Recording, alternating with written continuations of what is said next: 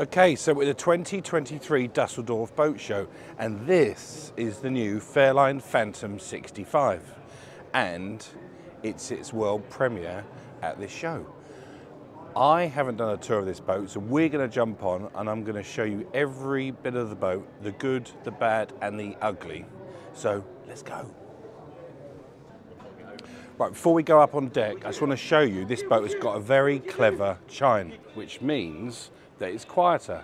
And the reason it's quieter is because that's the waterline there where the black stripe is, and that's the first chine. Now on most boats, the chine goes up there, and the water then slaps underneath this chine and makes the boat noisy in the forward cabin. But on this boat, the chine is below the waterline, that's the waterline, so therefore there's nothing to slap. So it's really quiet. Okay, so this boat has got the Cat 1150s, which gives a top speed of about 31 knots. You can order it with the Cat C32s, which will give you 1650 horsepower each and push the boat to a whopping 37 knots.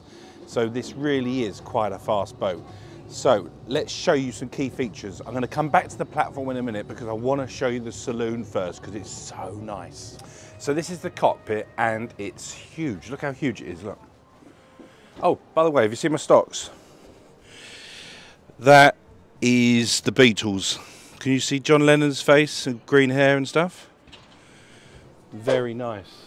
And they're actually really comfortable socks too. So as you can see, we've got a lovely seating area here and it wraps around here. And what you would think is, well, that's funny because you've got a gap there, but Fairline have made this lovely, simple design. You just lift this up, pull it up, and then you can sit on it here. Look. And then when you finish with it, you just put it away. So that works really well. And the table is huge. Look at this table, Dan. How nice is that, eh? And look, you can probably get 2, 3, 4, 5. It's probably 8 or 9 people around this table. It is that big. The other thing I like about the latest Fairlines is all this beautiful fluting they have. Whether it's GRP or wood, it's fluted. And look, this is actually GRP, this is not paint. So if you scratch it, you can easily repair it. And that's got a big locker in there, all in grey. So let's jump into the saloon. So the factory being quite clever here, the door parks under the staircase so it doesn't waste the space. And on the other side is the fridge and freezer. And then on this side, you've got the electric high-low window, which is, look how quiet that is, Dan. That is so quiet, isn't it? Really, really nice. And then, as you come into the saloon, we've got the dinette area here, with the galley here, all pretty standard layout. But you've got these really deep lockers at the back, which I love. I mean, they're really deep. I reckon you get a pan in there, actually. Let's give it a go. Nearly. It needs, I mean, that's a big, big locker. We've got overhead lockers here, which have loads of space. Where's the button? Oh, maybe that's not a locker. And the Fairline glasses, as usual. So if we go forward, I'll show you the seating area. Oh, I forgot. This is the This is the crockery with all the Fairline things. And is it made in England? Yeah, look, made in England. That's something you don't see every day. Beautifully done. So let's do the saloon. Okay, so we're into the saloon sofa area. This has got the optional high-low table, which goes up so you could eat, or it goes down so you can have it as a coffee table while watching the TV, which is a high-low one here. One detail I'd just like to point out is the air conditioning vents. Now these are all handmade from a little piece of wood. I've seen these being made at the factory. They take hours, but really, really nicely made. And while we're on the subject of wood, This is walnut satin. We do walnut gloss, we do some light oak finishes too. And actually I just noticed something else. This boat is full of storage and surprises. Here's your drinks cabinet, Dan. And I think it takes bottles of champagne as well. Obviously you'd want to chill them first, but it's an overflow of your alcohol storage. Then to the lower helm here, twin helm seats with electric adjuster, which goes up and down on that button there. And you've got a fantastic lower helm driving position. And I love the dashboard. It's very, very, very high-end automotive design in my eyes. And tell us about the front screen, James. Oh, it's interesting you should ask, Dan. The front screen is a single piece, curved, and it's got UV protection too. So that keeps the temperature down in here as well. And it will stop any bubbling to the dash? Or it will, yeah, it will do. It will stop bubbling of the dash, and it will also stop the wood degrading and changing colour. That's a good thing. Which is a good thing. We've got proportional thrusters, and because this is the Phantom, we have an electric sunroof, which we'll just show you here. I mean, obviously it opens right up to here, and we have a small flybridge, which I'll show you in a minute. But the feeling you get in here is just of opulence, class, and luxury, and it feels very, very comfortable. Right, let's go down. What's that vent doing there? It's not a vent, is it? It's a shell. No, it's not air. It looks like an aircon, doesn't it? But it's actually a shell. Oh, I don't know if I like that. Right, let's go downstairs. So, there, you can have this boat in 4 different layouts. You can have 4 cabin, you can have 3 cabin plus utility, you can have 3 cabin plus day head, and you have the VIP big forward cabin. This boat has got 3 cabin plus utility, which actually is proving the most popular. So I'll quickly show you the master, if you follow me, and then we'll show you the other cabins. Okay, I'm really pleased to say this boat has got a sock sofa, which is ideal for putting your socks on, or tights in the morning. This cabin is identical to the Squadron 68. The 2 boats share the same hull, so you have got the same layout down below. And if you watch my Squadron 68 video, which we'll just put up here on the screen if you missed that one, this, in my opinion, this cabin, this master cabin, is the best and most highly finished cabin, quality cabin that I've ever seen on any production boat. So if you look at the fluting up here, all the beautiful fluting here, the ceiling panels, they're just like a work of art, if you can see all the way the lights are done. You've got this lovely inset wood here, which I can't remember what wood it is, but it's a really, really rare wood. And the pillowed bed, can you see the pillowed bed, Dan? Look, you know, like it hovers and then it's like a pillowed finish. Of course, it's practical too. Either side of the bed, you've got a reading light here. You've got a place for your phone. You've got a place to charge your phone. You've got a USB port there as well. You've got all your lights, got your air conditioning. Every detail is thought about. Here we have the stool for the dressing table. The woodwork here, how it just kind of diamonds in together, is stunning. And then the little chair is on a little cantilever like the Squadron, so when you're out at sea it doesn't fly around. All in all, it's perfection. So this is the master heads, but as we come into the master heads, you've got a lovely deep wardrobe there with a lit handrail, and you've got another one here where you press the mirror. And look at the size of that, Dan. Are you fitting that? Do you know what? I reckon I could. Do a flossy test or not really? No, I don't think I'll do a floss test. But look how big that wardrobe is, look. I can get in the wardrobe. I can't get my wardrobe at home. That's a big wardrobe. Breathe in. And come and look at the bathroom. Massive shower which I can tell already. Is actually, someone's used the shower.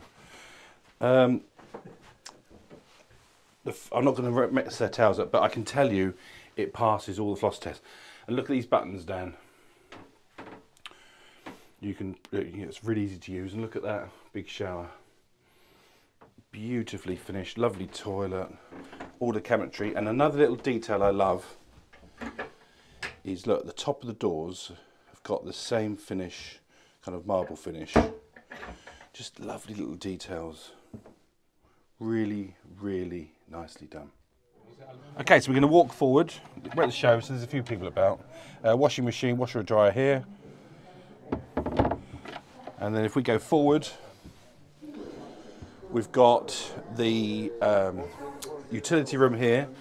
Now, you know my favourite feature of this boat, which is really quite sad because it's a £3 million boat, but my favourite feature on this boat is the ironing board.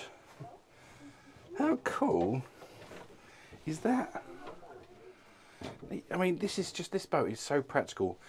You can imagine, if they've thought about putting an ironing board on there, you can imagine what else they've thought about. So this room here is for more storage and all your bags and wine and water, if you like water, all those things.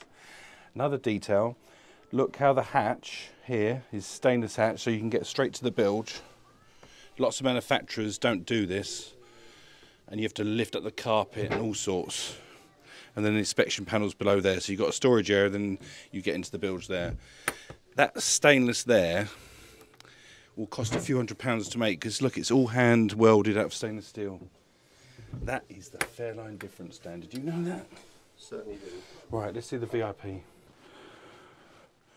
Look at this cushion, Dan. Feel like a soldier. That is what do they call them, soldiers? The guards. London guards with the bearskins. Yeah. That is so fluffy. Feel that.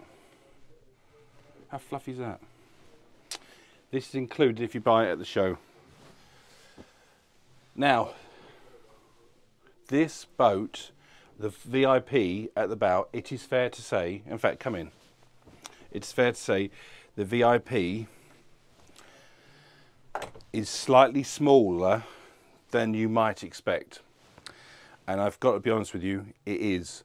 But if you want a bigger VIP, a bigger second cabin for your guests or family, then choose the other layout where the door moves around the side and you get a much bigger room. So there are different options. Now, the people I've sold the boat to have said, well, actually, we're going cruising as a couple with friends coming. They're only going to sleep on board. We're not bothered about that compromise. We can't make all the living space, Fairline said, as fantastic as possible without having to compromise elsewhere. I'm just being honest with you. It's only a small compromise, but you need to know about it. The bathroom here is exquisite. It passes the floss test. It looks great. The curved woods, all the things you expect from Fairline, fantastic. And then going back into the main foyer and then into the twin room, you have got all the same quality and finishes, electric twin beds that go together, and of course, you just pass me that, of course, you have got another heads, which is beautifully finished. So, I think we should go onto the fly, Dan, don't you? Certainly do. Just as we walk out the fly, you've got an electric sunshade here, which you just press a button. Do you want to show us? I don't know where the button is. It's the first one. Oh, is it? Oh, you're showing off, are you? Sunshade out, yeah, all right, there you go. So there's the button for that. You've got a garage here which takes a Williams Sport Jet 395, and you've got this lovely sunbathing area here. We'll do the foredeck in a minute, but let's go upstairs to the flybridge.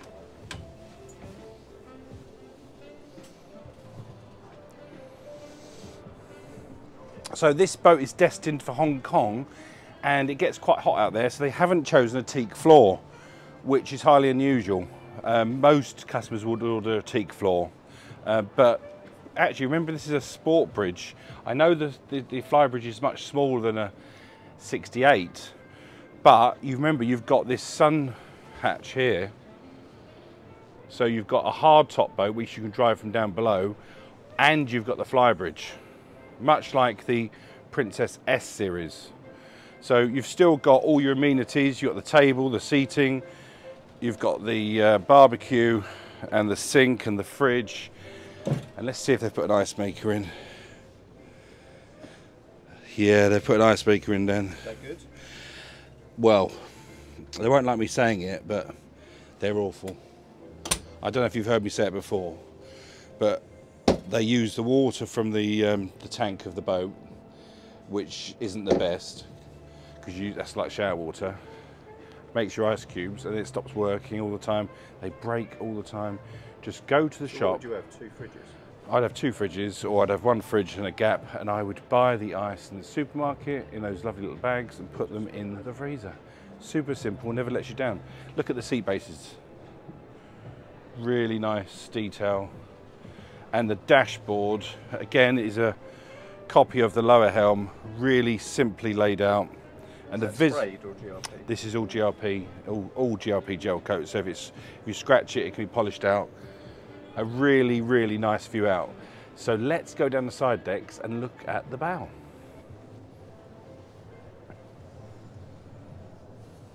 Quite wide, isn't it? Yeah, it's a fuel filler. Look, you've got grab handle up here.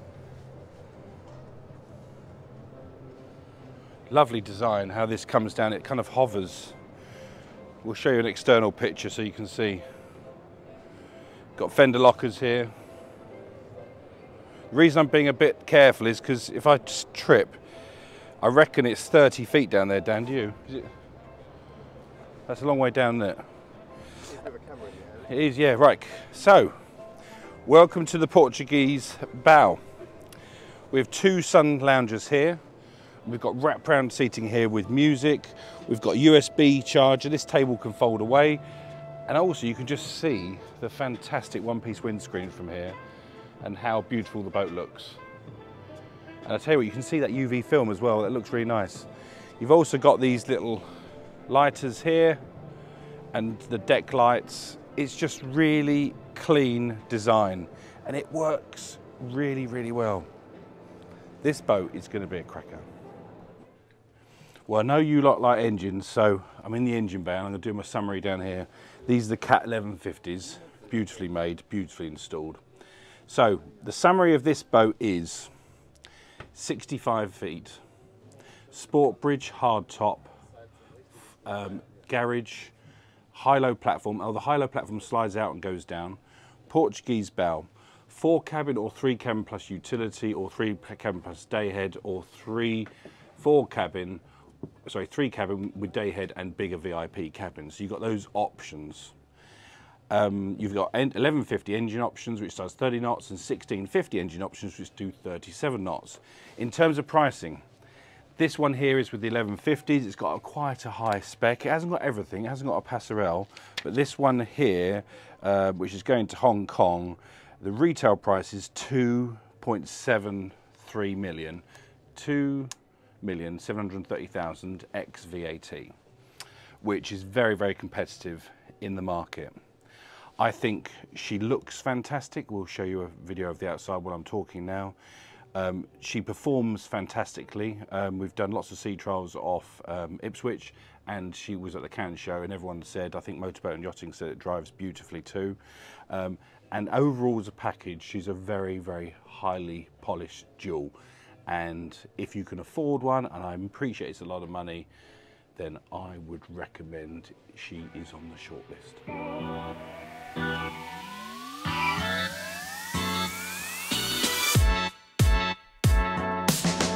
And to add to my comments, Motor Boat and Yachting clearly agreed that this is the best boat in its class. A couple of days after I filmed this segment, the Phantom 65 won the prestigious Motor Boat of the Year award in the Sports Cruisers over 45 foot category. Here is what they had to say. This may be Fairline's first attempt at a sportsfly design, but you'd never guess it from the way it looks, performs and feels. With those sleek flowing lines, it strikes the perfect balance between elegance and sportiness, yet somehow still manages to pack in up to 4 cabins below deck and masses of sociable living space inside and out. The Phantom 65 really does feel like it offers the best of both worlds, with the looks and driving characteristics of a traditional sports cruiser, but also the comfort and practicality of a flybridge. Right, before we go up on deck, I just want to show you this boat has got a very clever chine. Rich, I'm filming. I'm filming. So here is the waterline there, and you can see the chine is below the waterline, which makes it really quiet. Is that true? Look how interested the girls are in that. Look.